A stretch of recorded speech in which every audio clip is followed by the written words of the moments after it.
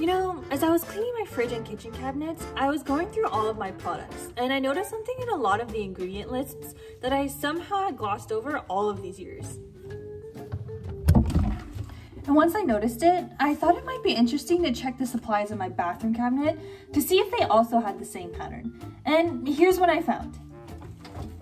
Soy is in everything, from cereals to canned tuna to shampoo. Even in products that don't show soy in its ingredients label, you'll find it under aliases such as textured vegetable protein or lecithin. In fact, soybeans are added to around 60% of the nation's processed foods. And they have some real health benefits, like high protein and amino acids. But soy is also one of the most common food allergies, especially among children and infants. And high doses of it have been linked to an increase in estrogen-responsive cancers. So if consuming this small legume poses potential health risks, why is it still in seemingly everything? Well, like anything, money has a lot to do with it.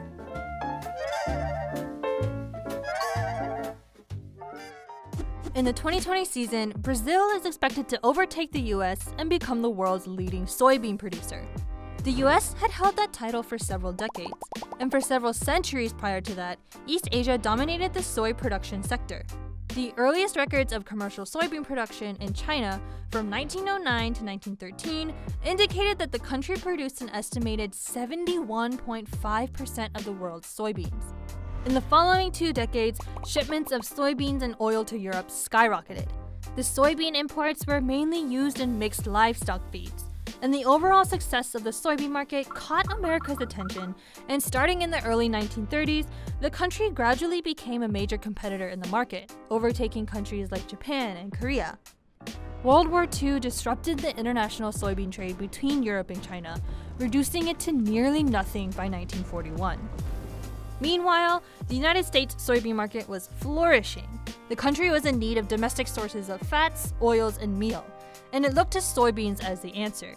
So the USDA distributed a pamphlet in early 1942. It urged farmers to increase soybean acreage and offered support programs to help farmers meet their quotas. So America doubled its soybean production and soon became the world's leading soybean producing country. Little did the country know that it would hold that title for decades to come.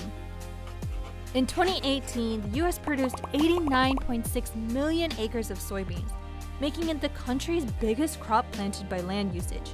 That's bigger than the total area of New Mexico. In 1961, the world produced 1 billion bushels of soybeans, and it only took 12 years for production levels to pass 2 billion bushels, and 6 years after that, to pass 3 billion. Jump forward to 2019, and over 12 billion bushels were produced worldwide. And if you read any ingredient list, you'll see why we're producing so much. So it's kind of everywhere because it has what they call functional properties. It can hold moisture, it can emulsify, and then also it has expense properties of extending something in a less expensive manner. It also is a remarkable plant that has all these different components and properties. It's got lecithin, oil, and protein. Wow. And it's got all these chemical properties. It emulsifies, it improves wettability, it holds moisture into certain foods. It just has remarkable chemical properties. It's just the most amazing plant. These properties make soy very appealing to food manufacturers. Many ingredients in common food products naturally separate over time, creating uneven layers of liquid and clumping.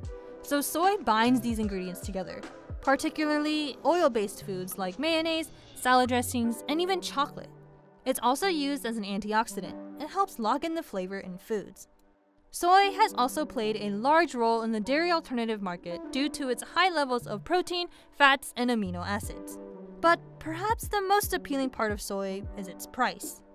Soy oil is cheaper, for example, than olive oil or canola oil. So you might use soy oil in your commercial baked good because it's just cheaper. Part of the reason it's so cheap is because we are already growing so much of it, but not for us. Only 15% of the soybeans produced in the country go towards human consumption. Instead, over 70% of the soybeans produced go into making animal feed. But chickens and pigs eat a lot of soybeans to get what you need the protein you need out of a chicken or a pig, you're going to have to raise that critter, and even to get eggs, that animal is going to need food, and it's going to expend food in its own metabolism. Soy has been found to be a wonderful addition to poultry and swine diets. And because so much soy is harvested for these animals, it's much cheaper to produce. So economically, it's cheaper, and the reason it's cheaper is because we're growing so much of it for chickens and pigs already that we've got a lot of it. The United States is the top producer of soy, and it's one of our top exported agricultural exports. It's our top earning plant export. So because of that farm dynamic, we've got a lot of it. That makes it cheap, and because it's cheap, it's good for manufacturers to use in food products. But it's more than these properties that make soy so commonplace. It's also a story about the power of marketing and lobbying.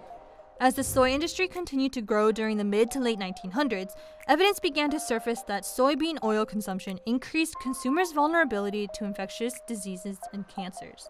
So in response, soybean manufacturers began a multi-million-dollar PR campaign. The Whole Soy Story by Dr. Kayla T. Daniel revealed that starting in the mid-1980s, soybean manufacturers spent millions in marketing campaigns that pinned saturated fats as the real culprit. They stated that saturated fats raised cholesterol, therefore increasing the risk of heart disease. Whether or not saturated fats increase the risk of heart disease remains controversial to this day. But food manufacturers across the country listened and removed products that contain saturated fats like coconut and palm oils from their shelves. This gave rise to the soybean market. Soybean oils, in the form of hydrogenated vegetable oils, found their way into 40% of all foods in supermarkets. Still, industry leaders and scientists are torn on just how healthy or unhealthy soy really is. Another con of the exponential rise of soybean production is its effect on the environment. The rapid expansion of soybean plantations has led to high levels of deforestation, particularly in central Brazil. In South America, there was a great mushrooming of growth of soy in Brazil, and then Argentina, and then Paraguay. It started in the 60s, it was very small, and then it grew and grew and grew and grew and grew. First, the Cerrado, which was also a great savanna, was largely taken over with soy plantations in Brazil. And then more and more, there became encroachment on the Amazon. In Paraguay, their forests have just been chopped down. In parts of Argentina, also, areas of the Pampas plains being turned into soy, and then even some forested areas also, forests being cut down so that soy can be grown. Currently, the World Wildlife Fund is working to support more environmentally friendly, sustainable policies with soy production. But it's an uphill battle as the demand continues to soar. So, is soy inherently evil? Of course not. But like everything, moderation is paramount.